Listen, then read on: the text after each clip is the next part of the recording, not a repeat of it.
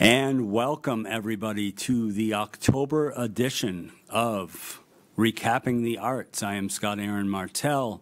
Joining me for the first time in a very long time is Judy H. Paxman. How are you, Judy? I am busy and good, but busy. Yeah, busy. We got a lot, or you have a lot to discuss. We have a lot going on. What in the world has been? Oh my gosh. How long has this been since we've been here? We did a recapping in May, but it wasn't in studio. It was... And I don't think it was ever released. It was released, but somebody has neglected to put that up on the website. Okay. I don't know. Do we have the somebody stick? We don't have the somebody stick, but if I did, I would be hitting myself with it because that was my job, and it's still on the list since May. So I thought it was a very weak, weird... It was weak. Zoom episode, but guess what? We're back here. Maybe things are turning around in this... year of the plague. Yeah, and it's so cool because, like, we have to keep socially distanced, and even though we look like we're in the same spot, we're distanced, and this way I can know, I'm comforted by knowing that I'm not going to get a hug. So... You never take the hugs anyway. I know, but now I have a pre-COVID. Now you were kind of ahead of your time, a trendsetter. I was, and now I have government approval saying that you can't hug me, so... No. So, yay. Okay. So now that ugliness is out of the way, I wasn't part of it, but I can explain. You can try. Anyway, it's a horrible story, like you already know, about them missing the deadline. But sorry.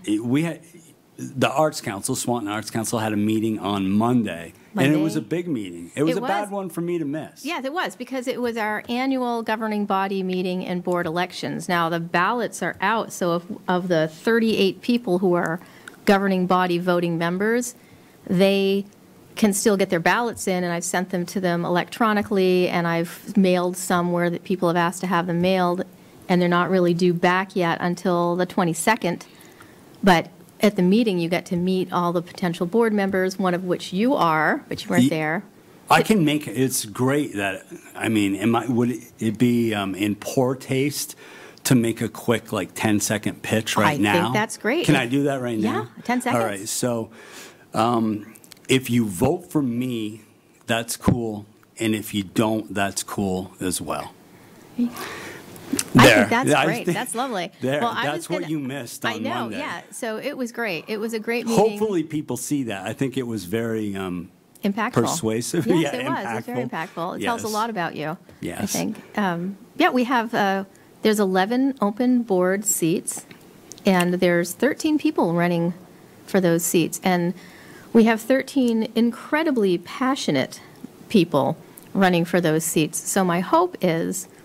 2 people aren't going to get elected. It's the way it is. This is 11, 13, 13, 11. It just doesn't fit. Is the Arts Counseling willing to provide counseling for the 2 that don't make it?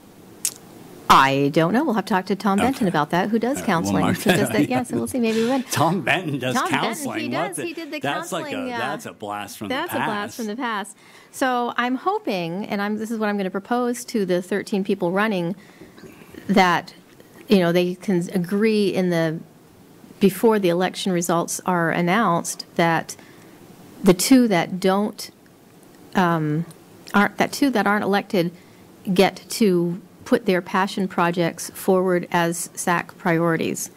So that's my hope. I'm going to ask each person who's... Is this a new word? Are we doing passion projects? Is that a new thing? No, well, I think that everybody... Well, if you had been at the meeting, which you weren't, but if you had been at the meeting, and we were supposed to meet outside so we could be friendly for everybody, and we didn't have to zoom in, and we were helping and it was great, but it rained. So at the last minute, we moved. Can I just interrupt for a second? I don't want to be negative Nelly here, but it's your default. Yeah, but when that meeting was announced, the time and the location a month ago, there was something that just gave me this isn't going to work out. It was, I was not. That's just my 2 cents. I wasn't at the organizers who requested that spot and who wanted to make a place comfortable for everybody who's not comfortable with Zoom. At that time, it was the only available spot. It got rained out. We moved to the old Habitat for Humanity building that David Winchester is in possession of ownership of, and it was great. And I think we can use that location in the future. How many people attended? There were 18. Well, holy moly. 19, because I didn't add myself. 19. Good Lord. 19. We didn't add Judy to that.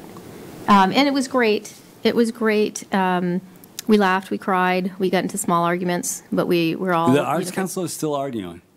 Well, I wouldn't say arguing. It's again, everyone is so passionate about things, and when you want stuff to happen, you plead your case, and you get wound up. And there were several very emotional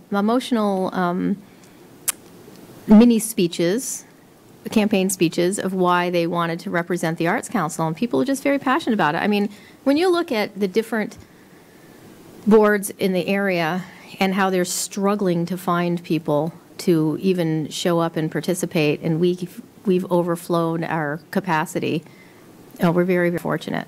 We're very fortunate. And I could say, so we have 13 people running. If you have a moment, I'm just going to quickly read those people. Is that okay? Yeah, go for it. Mike Barkume, he talked about his passion for watercolors and his passion for the Arts Council. Chloe Collins, who talked about the mural painting she's been doing and her passion for increasing diversity in the Arts Council. Rebecca Fega, who wasn't able to be present, but she has been wanting to participate in the Arts Council for years, and now she has the opportunity to participate more because of her children finally graduating. Mr. Martell here, and you've talked about, your name was mentioned, and music was established as during our brainstorming session on one of the things to consider as an Arts Council priority. Joanne Para-Reiter, who was a previous board member who is now running for the board again, she took a year off. She's been doing, overseeing the Arts Council email for the past 4 or 5 months. It was great. Janet Dimick-Suave, who talked about her passion for grant writing and using polymer clay for creative things. She's also been taking on the role of secretary more and more as she's working on different projects. Van Joe, Harold Van Joe Wolski. I was letting somebody in the building, so I don't know exactly what he said, but I know that he is passionate about making the arts accessible to all and to providing more opportunities for artists. You don't know if he did threw me under the bus like he did last year. Last year, I think the bus was there, and he, threw you under it. Yeah. No, I don't know if he did or not. No rumors of that from this year. I just need to know because I keep track of these things at home. Yeah, I'm sure you have a hit list. Heather Buchkowski talked about organizational structure and fundraising and making sure that the arts were accessible. Syl Connolly talked about bringing back public art, and she had a nice little speech that she's read. And she's also working on a project right now with Janet and Joanne and Michelle Nordberg to bring back the public art walls.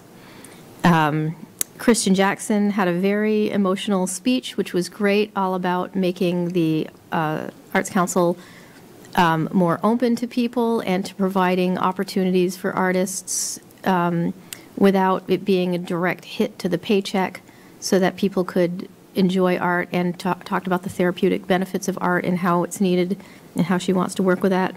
Hillary Santiago also couldn't be present. She had a sick child, but she has been very involved in local murals, and she is excited to become, she's been very active with the arts, I would say, since June, and she's done some fundraisers to promote public art. So I'm excited to see her views moving forward. David Winchester is all about getting the Arts Council to be more connected in the community and maximizing the power of the 501c3. And, also making this an area where we can have arts. We all talked about how we missed the art socials and just getting together, and what a pain in the butt COVID is. I can say but, right? I can say but, and I can You've say said ass. much- There's a word I know you've I said can't much say. There's a worse word on I can't this, say, but we've talked about that There's a bleep previously. button. There's a bleep button. Okay, yeah. And then there's eligible governing body members. Again, there's 38 of them, and they're all excited. We also did a thank you to the previous board members and the exiting board members, and that's when we got very emotional talking about some of the people who are stepping down from the board or who were past. Do you want to board say members. who stepped down? Yeah, I can. I can mention the past board members and those who are exiting. So Tom Benton is stepping down, or I shouldn't say stepping down. They're not running again. So Scott- can I take this up? I missed it before, You missed but it. can I take an opportunity to slam Tom Benton? No. He got a hold. Yeah, No. well, I'm going to take it Okay. anyway. All right. He Where's got the a hold. button? So, Button? based on his filming schedule for the Tom Benton's counseling Mm-hmm. thing, so he got a hold of me about 3 weeks ago and wanted at the time to get together for a coffee Mm-hmm. the following week, and he was going to buy, and I said okay. So I've cleared my April of 2021 calendar for Tom and coffee time. Oh, so basically what you're saying is you're only going to have friends if they pay for your coffee. Is that what you're saying? Well, no. When Tom I see that Tom you're- reaches out and says he wants to have coffee know. with you in I a know. week, it'll be 6 months Well, later. yes, but- you're a fair weather friend because I see you've got a McCafe and not a travel No, they're cup. our new COVID sponsor. Oh, our new COVID sponsor? It is McDonald's. Oh, yes. nice. Did they know that? We've moved up. Oh, okay. No, I don't think that's a move up. Well, I mean, they're a big. We've sold out, is what I meant, Okay. to a big corporate chain. You say you've sold out. So we mentioned Tom Benton and Scott Rayum, who's been so I mean, I'm and we talked about ways to keep all the board members involved. So you can run, but you can't hide. We're going to find you. Scott Ram is not dead. He just no. moved to a different town. But he just completed a beautiful mural with Nicole Gadwa I said, for the Merlin project. Katie Foster, remember That's her? beautiful. I do. She's Her and I also were just discussing that. She's seen it live and close in person, but I just through Facebook, the pictures look they're gorgeous. amazing. Yeah. Katie Foster's also not running. Very sad. But I know. Nicole Gadwa is going to focus more on her art. Darcy Benoit has so many things going on in her business. She's booked right out till she Christmas has with a pop-ups. very popular, booming business She right does. now, She which does. not a lot of people can say in any town in the country, right? Yeah, We've and got. she's also She's got a very good thing going on. She's also part of the Economic Development Task Force. She's the co-chair for that, and between with the help of so Darcy Benoit, Debbie Winters, and Elizabeth Nance, between the three of them, and maybe there were other people involved, and I apologize if I've missed some other people who were involved. They secured a $10,000 grant for a back to like a hometown shopping thing. So there'll be something coming about that in the near future. It's very exciting, and she's giving the opportunity for so many artists. While I'm sad to see her go, how can you not be? How can you be really sad when she's making all these art opportunities? She's doing the work of the Arts Council in a different format. So Marie Spear is also not running. Oh my gosh, I completely missed Michelle Nordberg. Is not running? I know she is running. Did I mention her when I was talking about running? I totally skipped over her. I think you skipped over her. And Michelle has been doing the work. She's been our acting treasurer for several months now, and she's jumping into that with gangbusters. So she is really looking into making sure that all of our T's are crossed and our I's are dotted, and that we've got everything done, because we're a public nonprofit. And so she's really been great with that. Past board members. Here's some names from the past. Some you may know. Chris Dano. I do know Chris. He was one of the 4 that started the Arts Council. Rebecca Roop. I know her as well. She also was one of the 4 who started the Arts Council. Anita Michelle Pera. One of the original 4. I just saw Anita for the first time in a long time. At Darcy's Bees on Broadway. Yes, Lenore Pepe. I don't know Lenore. Lenore is amazing. And Lenore was one of our first board members. And she was, when we first formed, and she's great. I love Lenore. Oh, I like that name. Yeah, she's great. That's a cool name. Rebecca Bennett. She was our vice co-chair, I think. How long is this list? Not that long. Okay. Elizabeth Malone, we all know her, know and love Yes. her, previous from Northwest Access TV. Ashley Hi, Bowen, Elizabeth. now at MVU, she's an art teacher. Faith DuBois, I we know. know her. Yeah, At I haven't her seen passion Faith in a project. long It was what's it called? Not abandoned art. It was called something. I can't remember. It's an art project where you can get stuff outside, little pieces of love outside. Not the And- rocks, not to do with it. No, but it's similar to that. And I'll remember it when in the middle of something you're saying. That's unimportant, probably. And Sarah Hayes, who went on to become, she went on really to take a huge leadership role in several other organizations. So all those people, they've put their selves forward, and now it's time for a new batch. I'm ridiculously excited. Slightly terrified, but ridiculously excited. You've got, so like, when I heard Becky's name, Becky. Roop. Yes. Or Rebecca. Whatever. Rebecca.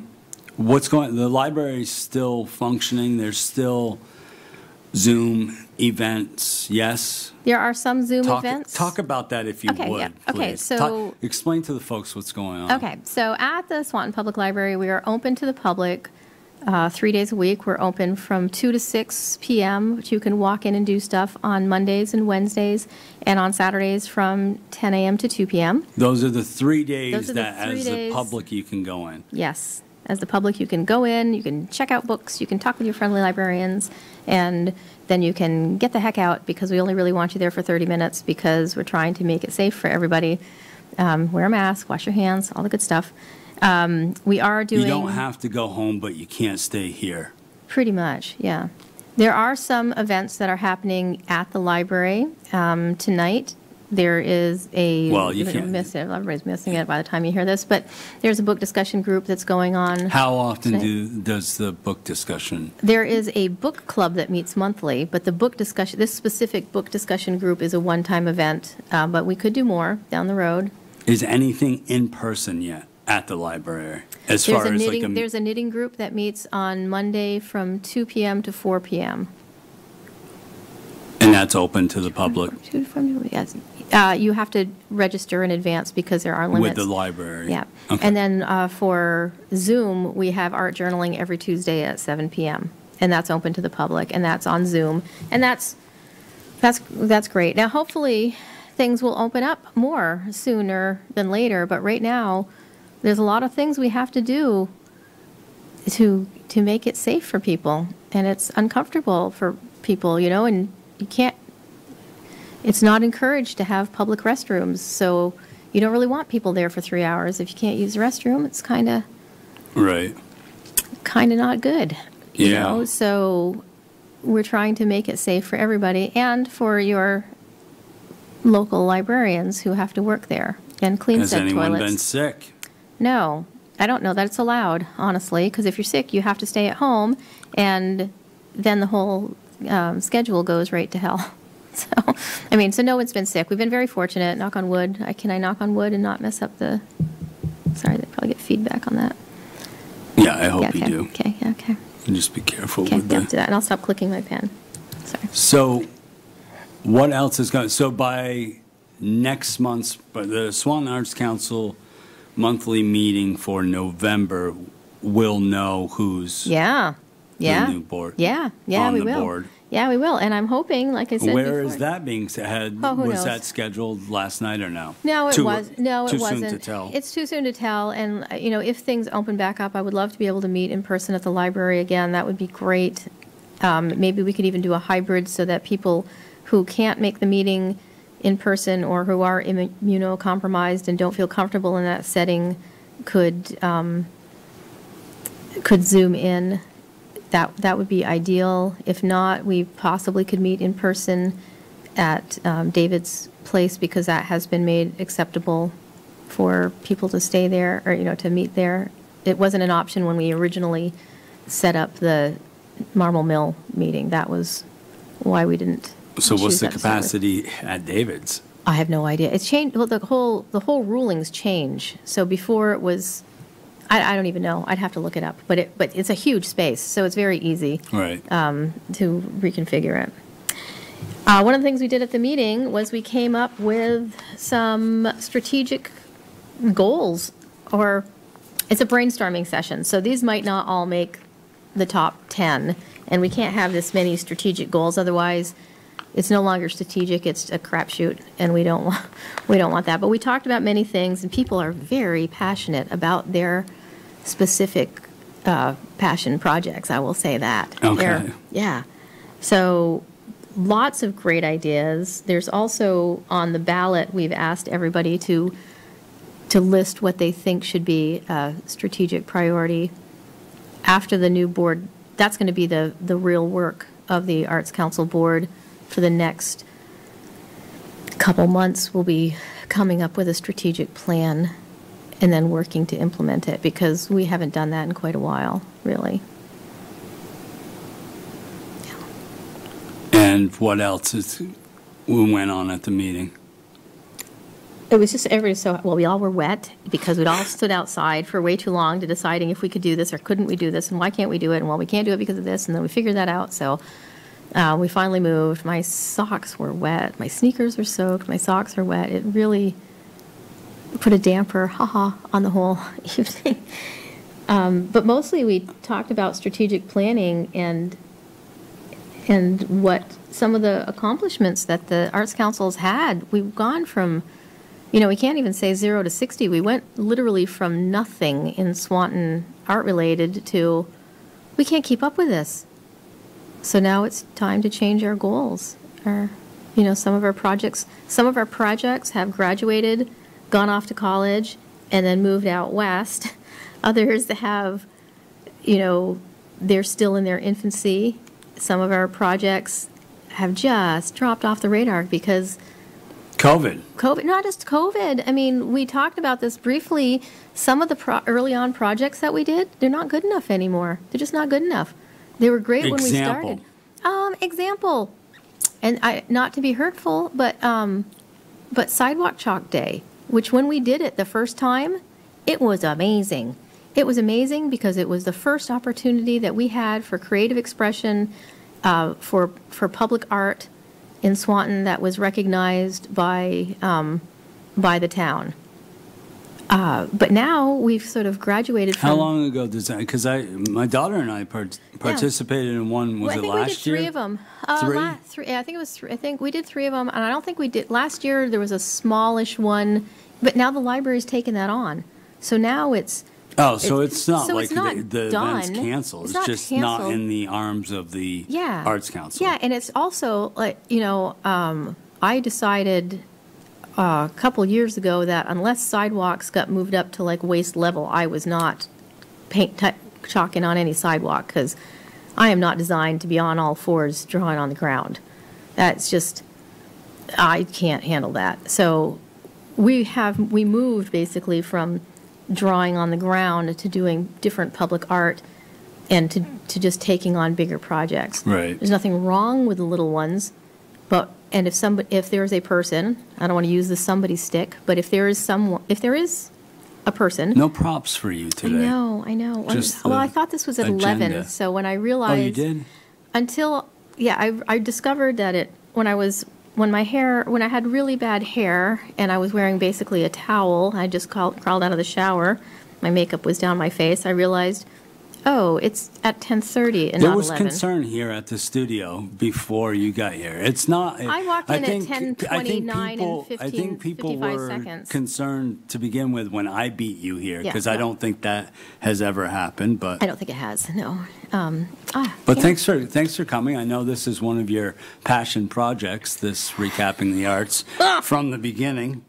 I was very. Had worked on, and I won't say it was hard straight through, but for 2 or 3 moments during the time before Monday's meeting, I had bursts of energy, inspiration writing for this essay, and then I finally finished it. And you and I was at your house one Monday. I believe it was a Monday night, right? Well, was it an art journaling outside? Was it that? Was it a Sunday? No, I'm talking about you writing my Edwin Church Award like a couple years ago. Last minute. Yeah. So I've not learned from the past, but this one wasn't going close to midnight, but it was going close to the last day. And I got it done, and I was late for the meeting, and then I didn't know where the meeting was. And anyway... And then I find out that I missed the deadline by 5 days. Yeah, that's just sad. That's COVID. That's like small torture. We are hoping to print those, so I can put that in the printing. How many entries did you get in the end? Do you know? Do you remember? My schedule has been so fraught that I haven't been. That's something that they came in, and I noted that the timeline had Were passed. there more than a dozen? No, there was less than a dozen. I think there was probably 6 or 7. So I had a good somewhere between 5 to 7. Yeah, I had a very good chance of winning. So save it if you want for next year. I mean, because this is something we'll have again next year. This is talking about the Edwin Church Award for Local Writers. It's for. We're also. Did you read it? I haven't read any of them. Did mine survive your screen door? Yes, it did. I have it actually in my folder. I was just curious. For the library. We're downtown to 3 minutes. Okay. If you can believe that. Okay. And now you're not on the board. I think it needs to come up every once in a while. You're not on the board. You don't. No. Nobody votes for you. You're not. No. And so you're the executive director. I'm the executive director. I'm a non-voting advisor to the board. And you made up that position. It was suggested to us. Because it's got very fancy. No, executive and director. It was just suggested. Like something it you was would suggested kind of cling actually to. by Sarah Mertrick when she worked for the Vermont Arts Council. She came in and she sort of gave us this suggestion on how to build the Arts Council and how to move it to a different scope. So because I can be very pushy, opinionated, whatever. What? I know. Where is all this coming from? So I thought that it would be helpful if I was not a voting member and just helped other people. Because let's just face it, I don't need a vote. I can sway everybody to way I'm thinking, and I can beat you down if I need to. So I don't want it to be Judy's art club, and I wanted to step back. I'm personally not proposing this, but I'm just saying, like I think the Arts Council would probably fall apart if you weren't involved. Nope. But if we wanted to get rid of you, how would that happen? What would be the where would we start? Let's talk about that. That's great. We have 1 minute and 11 seconds left. That's a wonderful number, 111. It's prophetic. And again, I don't know if we would. So that would be great. In fact, we will mention that to the board as soon as they're chosen. That would be a board decision to replace. So first of all, you'd need to have the board to say we're looking for other people, and you'd need to have a candidate. Although I suppose they wouldn't really need an executive director. But they just basically have to say, well, we'd like to move forward with someone else, and that would be cool. And we can introduce that at the very beginning of... we can put that on the docket? We can, because we're going to have 2 people who are going to be highly qualified who don't make it. So that actually has been in my back pocket. Those 2 people who don't make the board would be prime candidates for the executive director. And then that would only leave 1 to deal with counseling. Yeah. Again, if the Arts Council is willing to pay for that, that's something that will come.